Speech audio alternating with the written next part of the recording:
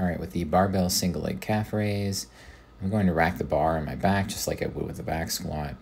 Then I'm going to put my resting foot on either a box or some stable surface about knee height.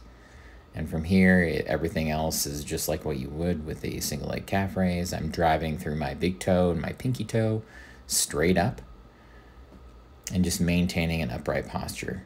Okay, you'll see a little bit better angle here coming up on the remaining tall cue right here.